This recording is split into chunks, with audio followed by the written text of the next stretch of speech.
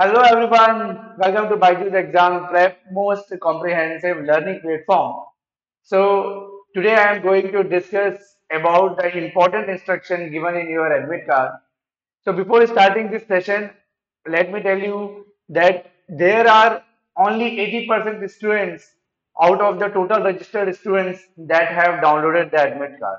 So there is a very high probability that again the students, those who have registered in the GATE examination, there will be only 70 to 80% students that are actually going to appear in the GATE examination. So that is a good news for you because if you are listening this particular session, that means you are interested to download the admit card and you want to appear in the GATE examination seriously. So because if the less number of students are going to appear, then definitely the competition will be less. So let's start the session. And before starting the session, let me introduce myself. So this is Saket Verma, and I have more than 12-year experience in the field of GATE and ESE. I have done MTech from IIT Guwahati, and I have mentored lakhs of students.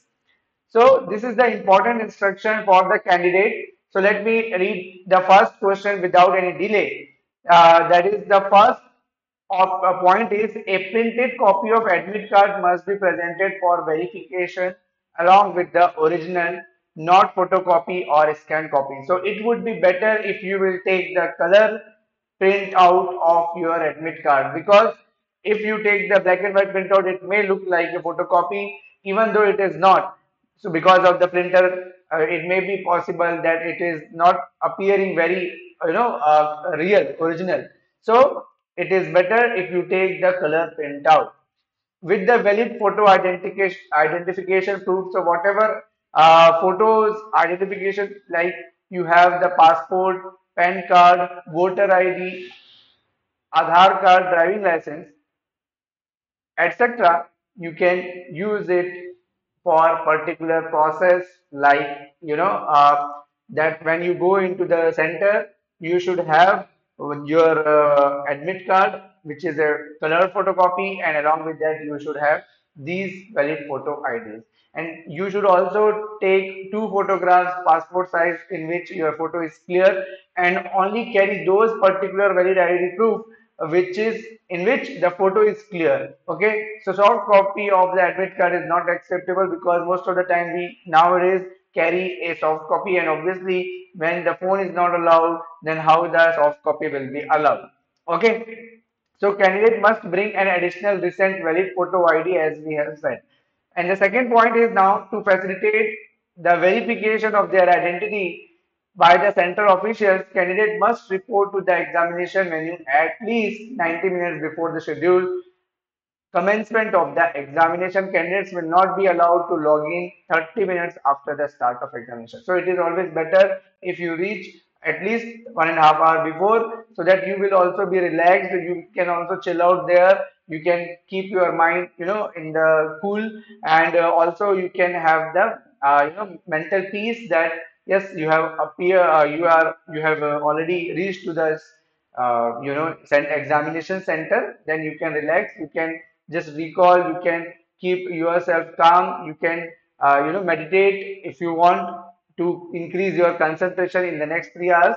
So whatever you want to do, you can do in this 1.5 hour before if you reach. And obviously why they are calling, because they want to check your identity, then it is again better to reach before the time. And again, after the 30 minutes of the login, that means if you have the examination at 9:30 suppose, then you cannot be allowed to enter for after 10 o'clock. Okay, and at 2 o'clock it will not be later than 2:30 p.m. So candidate can log in and start reading the instruction 20 minutes before the start of the examination. So you might have appeared in the mock test given by the IIT Kanpur in the IIT Kanpur website of the gate.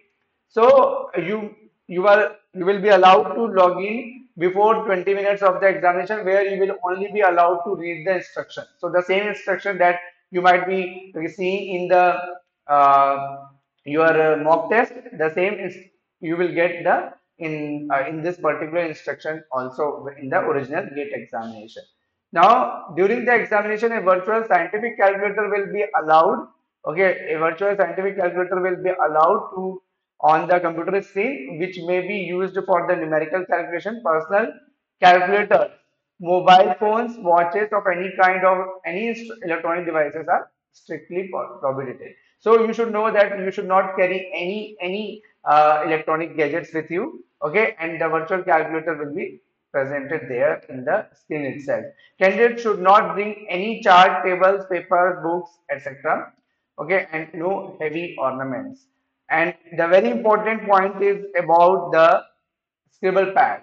That is, the scribble pad will be provided for the rough work. You know that we have many videos in our channel also that how to utilize the scribble pad. But here there is a good news that you will be able to take another scribble pad after finishing up the first one, and when you will get, you have to submit the first one. So when you will get the scribble pad, you have to write the admit your name and the registration number, and after using that, you have to return it to the invigilator, and then you can take another scribble pad. So that means you will have scribble pad one at a time. So that is the important point, that you cannot write anything on the scribble pad one which you want to use later, because it may be possible after 1.5 hour or 1 hour you might complete or you might finish the scribble pad, and now then you want to use that data, you want to use another scribble pad and you have already submitted,